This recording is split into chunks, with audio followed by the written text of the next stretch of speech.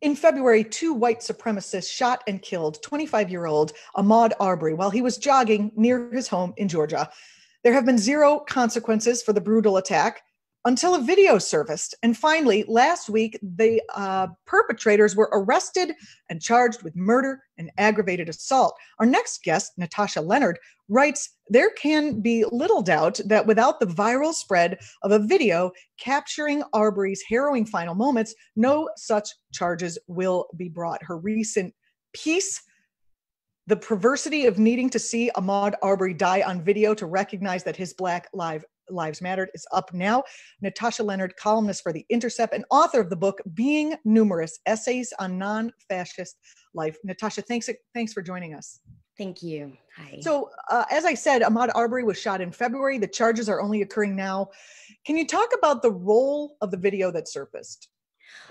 Yes. So, I mean, just as a kind of empirical point, when you look at the timing, these charges were only brought within 48 hours of this video surfacing and then spreading and garnering a huge amount of public outrage and anger from prolific celebrities and just millions of views through shares on Twitter and YouTube. So, there's almost just no denying that without this sort of content spreading, this really brutal and intolerable content spreading, that there would have been no significant action, or it seems at least there would have been no significant action, certainly not from the local district attorney's office in Georgia.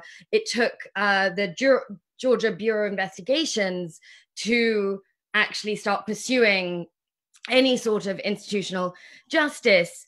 And I don't think it's an accident that one of the men who have now finally been charged with this murder for this execution was also a former investigator for the local district attorney's office. Wow. So, I think one can't discount the sheer relevance of this video. And that to me is just so tragic and appalling. And I also think it's difficult, obviously, with headlines in stories. And in the Intercept headline, it says, why do we need to see this perverse spectacle of a Black man being executed? And, we should also raise, who is this we? I mean, none of Arbery's community, his family, so few people who knew this young man, and a kind of broader Black community at large, and any sort of justice advocate didn't need to see this video to recognize a lynching, to know that this had been a murderous execution and a racist one. The we is formal establishments of justice, and that is a white establishment. And so I think it's always worth clarifying, like, who is that we that appears to need to see this? Your piece revealed that the same video evidence, the video was already known months ago. It had been seen by that other we, the we of the formal justice system. I find that really disturbing on a number of levels, although I already know how things work. And what else is disturbing about that video is that, the social media sharing of it and the pointing out of how disgraceful and intolerable it is one thing. The actual capturing of the video, which wasn't made necessarily clear when clips were shared and pointed to, the video was actually taken by a neighbor of the executioners, and he believed that it actually exonerated them, or would exonerate them, because he's Black. That detail. What? How did he think that? I mean, if we think of the long and unbroken history of... Perhaps they forgot that you're not allowed to just shoot Black people.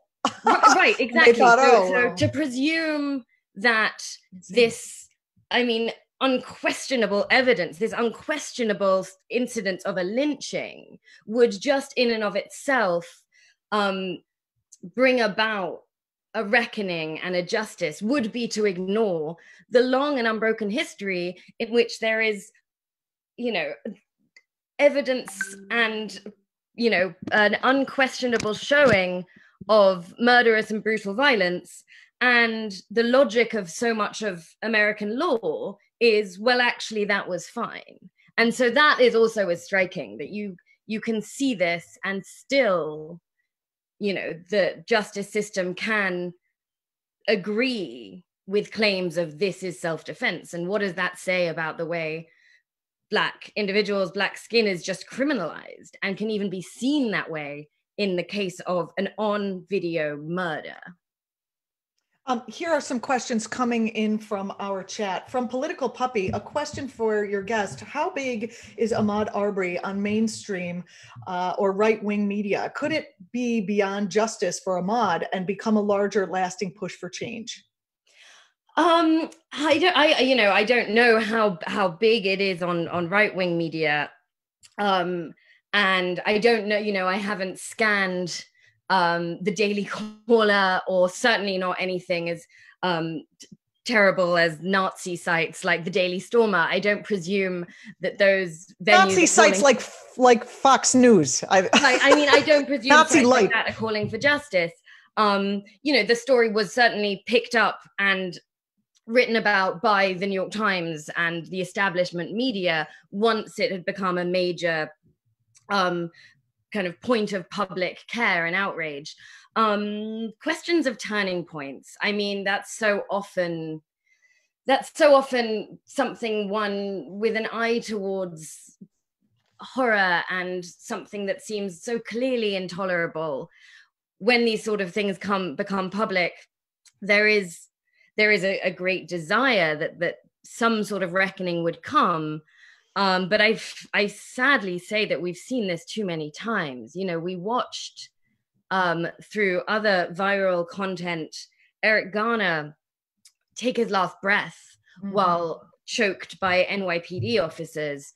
And yet we still had to go through years of proving that the NYPD officers, had some sort of, they were. And in all of these cases, there were no convictions. Daniel Pantaleo was not convicted of killing, of murdering Eric Garner. So what do we talk about? Well, these two other guys were not on the police force, right? That would have been a whole different. But nor was Trayvon Martin's killer, George Zimmerman, And he was obviously, and so that was, the publicity that Trayvon Martin's case garnered, and the huge outcry and public rage, and then activism and action and direct action in the streets, and the kind of advocacy from Black communities and allies and social justice advocates was obviously massive and could be spoken about a turning point. Was it a turning point towards a true achievement of justice or recognition? No. Or this wouldn't happen. What I see as a hopeful issue here is that once these videos do get out in the community, the community has an uproar. It's unfortunate that justice doesn't just get served because it's just, but it is heartening to see that there are advocates all over who just really think this is unjust and people need to be brought to justice. I wonder if, I just wonder when we're going to see the effect of that on our justice system. Any thoughts about that? One can't speak of timing because it's so far off. We haven't even begun to see a gesture towards that. Proof being these videos still exist. And my column was in part highlighting to kind of point out the kind of sheer background state of violence that evidence is, that when there is a brutal murder of a white person, in order for the wheels of formal justice to start moving, there doesn't need to be some visible spectacle shown to justice establishments and shown to investigators. And indeed, it's been a very long time since we've seen white corpses and white murders need to be shared at this level to demand justice. Mm-hmm. Indeed, we often see the families of white murdered victims demand that kind of content be removed from public view because it's dehumanizing. Mm-hmm. So this is that awful, the double standard points to a state of racism, mm-hmm. and an unbroken state of racism. And that's what I think is also worth considering. That is not to say this content shouldn't be shared or doesn't need sharing, and that's not mine to say.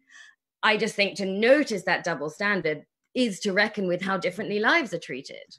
You also, in your piece, write about the different ways Black and white families react to public videos of their loved ones dying. Can you talk about those differences? Yeah, and I mean, I can't obviously speak to their kind of subjective experience, and I can, can't generalize across like all Black families and all white families. But we have just seen again and again in cases where there have been very brutal murders or executions of white people caught on camera. It has been considered dehumanizing to share that content. So a journalist named Alison Parker in 2015 was shot by an angered ex-colleague while she was on camera filming a news segment.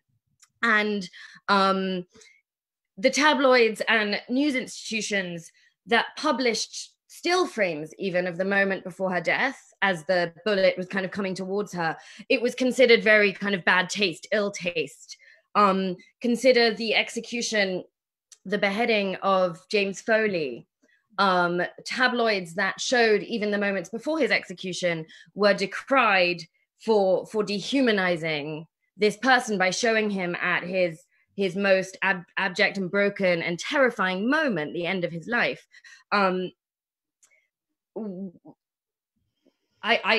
We must just recognize that there is a double standard here. What might that double standard speak to?